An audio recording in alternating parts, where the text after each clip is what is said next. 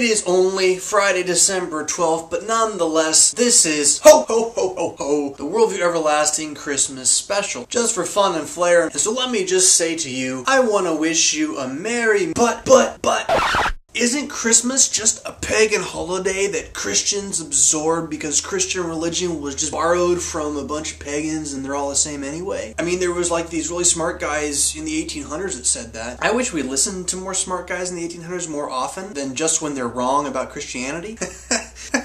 But nonetheless, it is certainly a very profound and popular myth these days floating around. The first time I ran into this issue was when I was a young evangelical convert, and I heard on my AM radio station, The Candle, in Northern California, that there was a presentation going on Noah's Ark, because this guy had found all this stuff from Noah's Ark he was going to show us. So I drove out into the middle of nowhere in Northern California with one friend, and wind up at a Seventh-day Adventist commune of sorts, read cult, with a guy giving a presentation on all his stuff he found from Noah's Ark, but then he wanted to sell us this book about how Christmas was the devil's own plaything, and all Christians who didn't worship on the Sabbath were not Christians. And it really blew me away because I wasn't prepared to deal with it. I'd never heard about it, and if you do go searching on the internet, you're more likely to find the myths than the truth. But hey, all of this is actually being taught to you today on Ask the Pastor 2.0, the Christmas special, because Walker writes, "Is Christmas okay? I came across an article recently where the author vehemently condemned the celebration of Christmas due to the fact that many of the traditions associated with Christmas have pagan origins. He pointed to Jesus' condemnation of the traditions of men in Matthew 15.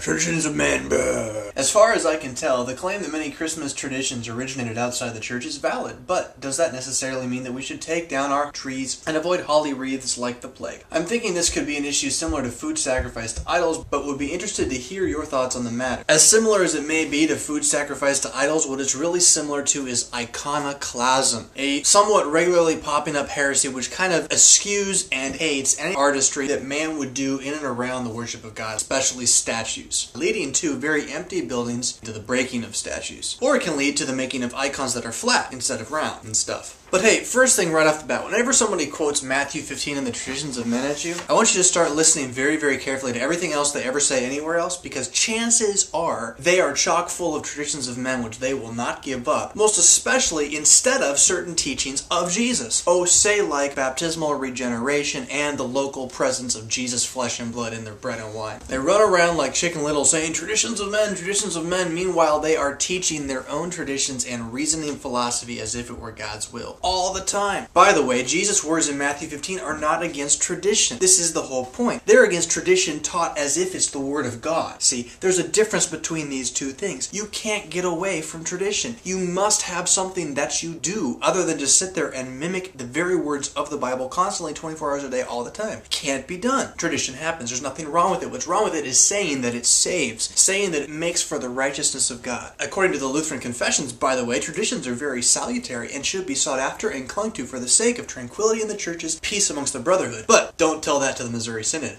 But next time someone says traditions of men to you, just step back and listen and look around and see what they're actually teaching. Because guess what? The idea that Christmas is based on pagan holidays is a tradition of men. And it's a bad one.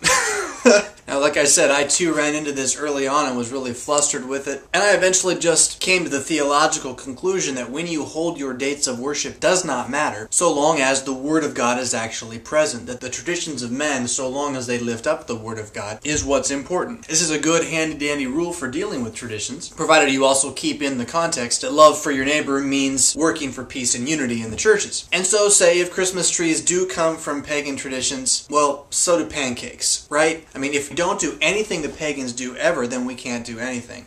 Ever. Now personally, even though I love Christmas trees, I do think it's kind of strange that to celebrate the incarnation of the Son of God we kill a tree, but they do smell good in the house and they're very pretty with lights on. And they can be used to teach about the Christ, namely that on a dead tree, this baby died for you, and so forth. But let's get back to this whole myth about December the 25th thing, because it's kind of interesting. The long and short of it begins with recognizing that not all Christians celebrate Christmas on December the 25th. The entire eastern half of the Christian world celebrates on January 7th. From the early church on, even though there were two different dates being celebrated, originated, the idea that this was a pagan observance existed nowhere. It wasn't until the 12th century, in a marginal note in the writings of a Syriac biblical commentator, Dionysius Barsalabai, that someone suggested that Christmas was shifted from the 6th of January to December 25th, so that it fell on the same date as Sol in blah blah unconquerable sun pagan holiday. Now what happened was this 12th century footnote got picked up on by 18th century scholars, and if you know anything about 18th century scholars, the one thing they wanted to do was trash Christianity as hard, as far, as fast as they could. And in doing so, with their criticism, they were so eager that they didn't bother to wait for research, archaeological evidence, or anything to really establish their proofs. Instead, they would just talk and act really smart. Kind of like Christopher Hitchens does today.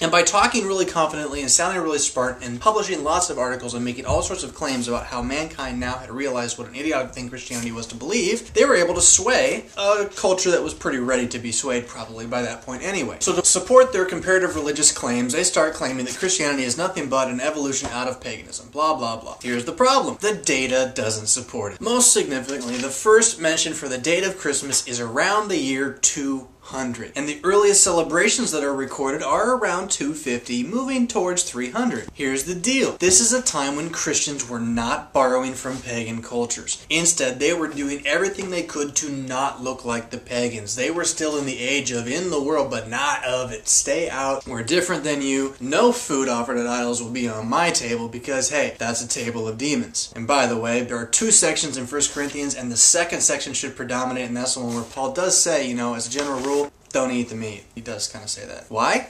It's back to love your neighbor. Huh? Yeah, love your neighbor. Tranquility in the community. Augsburg Confession 7 in the Apology, if you read it. That's inside baseball. Don't worry about it. In the early centuries, the Christians who were in minority and being persecuted were greatly concerned with not looking like false religions. And this remained the case as late as the persecutions by the Roman Emperor Diocletian in 312. So the fact that the Christian church is celebrating Christmas on December the 25th, well over 100 years before Constantine makes them the official religion of the empire and begins trying to popularize Christianity, they're already doing it. Why would this be? Hey, what do you know? There's actually some textual evidence to tell us. Around 200, Tertullian of Carthage, an interesting character, but possibly the smartest man to ever live, except for maybe Matt Lorefield, he calculated that according to the Gospel of John, his calculation, Jesus died on the 14th of Nisan, which is about the equivalent of March 25th. Thus, Jesus died on March 25th, and in accord with good, pious Jewish tradition, a prophet always died on the same day he was born, and by born they meant conceived in the womb. And hence, from that time on, March 25th became the date of the Annunciation to the Virgin Mary that she was going to conceive and bear a child. And 9 months later, on December the 25th, they begin to celebrate Christmas. Now, this is most certainly a tradition of men. No question about that whatsoever. And it might not really be the most established form of logical deduction ever used. But one thing it's not is Roman paganism. And one thing it does is exposes the willingness, when you're anti-Christian, to base your claims on very little substantiated evidence, but to make them bold and loud and really rough sounding in order to make Christians feel bad. So it's cool to find that in an early Christian treatise called On Solstices and Equinoxes, it is written, "Our Lord was conceived on the 8th of the calends of April in the month of March, which is the day of the passion of our Lord and of his conception, for that is the day he was conceived and the day he suffered." While that's pretty sweet stuff to learn and something to just kind of, shove up the nose of the person going, rah, rah, rah, bad Christianity.